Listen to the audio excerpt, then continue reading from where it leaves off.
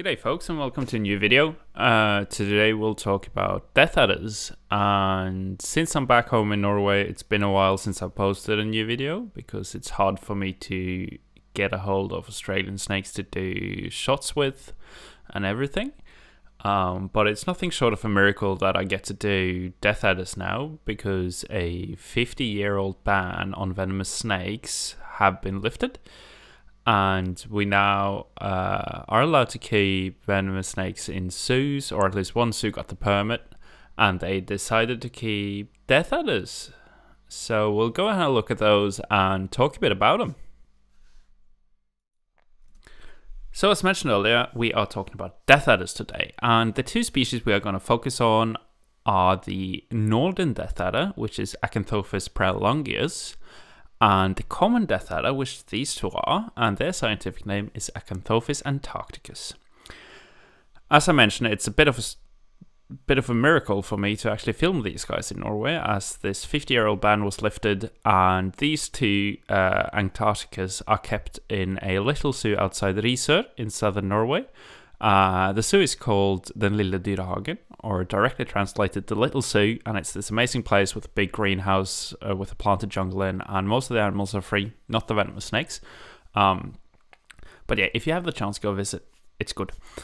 So back to the death adders. We're actually going to talk about two species today, and that's mostly because Townsville is a bit of an intermediate zone between those two species. So you have the northern death adder from Townsville and north, and then you have this the common death adder from about Townsville and south. So it's a bit of an intermediate zone there.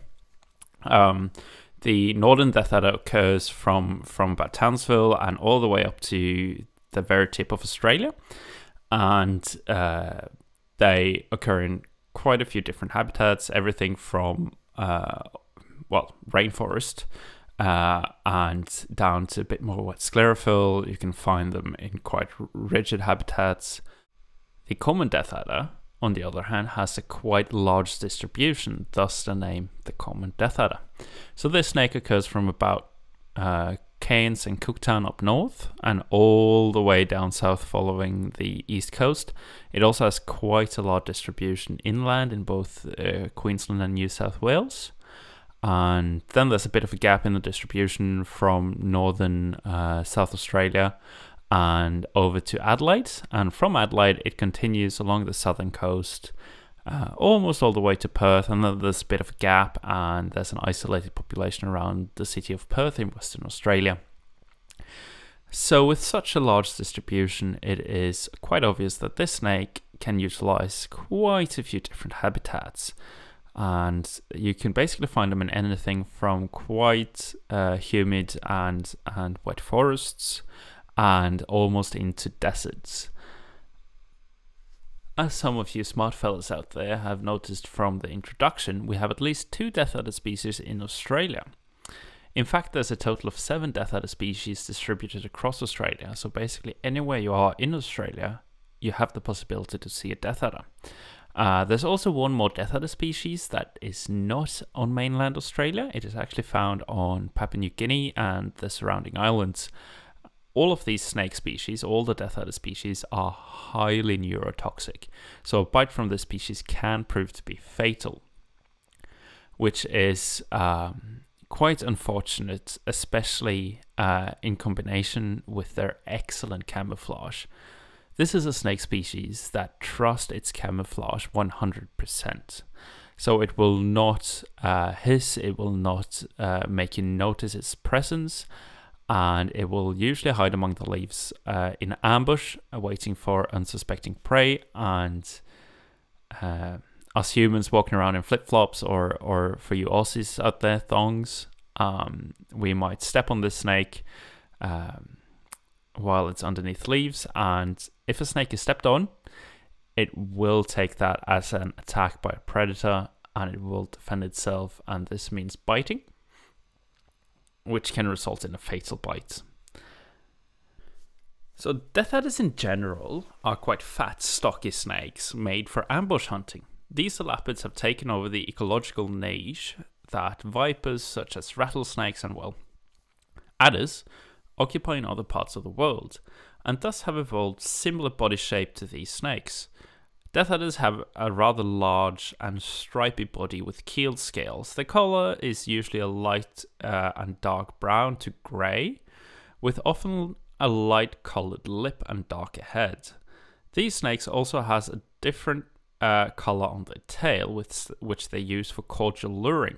Cordial luring means to lure in prey by moving their tail rhythmically. This is something that quite a few vipers actually have, and the death adder as well.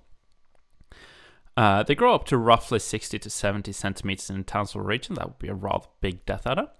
But further south, these snakes can reach up towards a meter long. I think the longest measured was 1.20 meters, which is a massive death adder.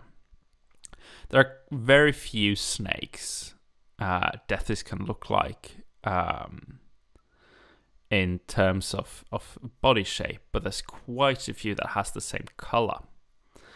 The snake that they might look alike are, for instance, keelbacks, as some can be quite striped, but they're again way too skinny to be a death adder. Brown tree snakes is another one that is another species that is banded, but they are way too skinny as well. Black-headed pythons might look like deathies too, but their scales are too small and their heads are, black-colored, and they're also skinnier than deathies. A species that actually might look like a death adder, where I've almost mistaken one for a death adder once when I just saw a bit of its scalation, is a skink species called a pink-tongued skink. And these are quite large, round-bodied skinks with long limbs that inhabit rainforests and wet sclerophyll forests in the Townsville region. So they might look like death adders, but if you see one walk with 4 legs, it's definitely not a death adder. Is there anything more to talk about? Yes, I mentioned in the Townsville region they're by far the most numerous on Magnetic Island or Maggie, and they're also quite regularly seen up towards Harvey Range, but it's generally not a common snake species to come across in Townsville. Yeah, that was deathies. I hope I can put out some more videos on Australian snakes. I hope to cover them all eventually. I'll go ahead and grab some footage and videos from my good mates down in Townsville, and I have to thank Justin Wright, or Little Brown Skinks as he's known here on YouTube, for the footage that he provided of some death adders. So thank you. And yeah, I hope you all see a deathie at a safe distance.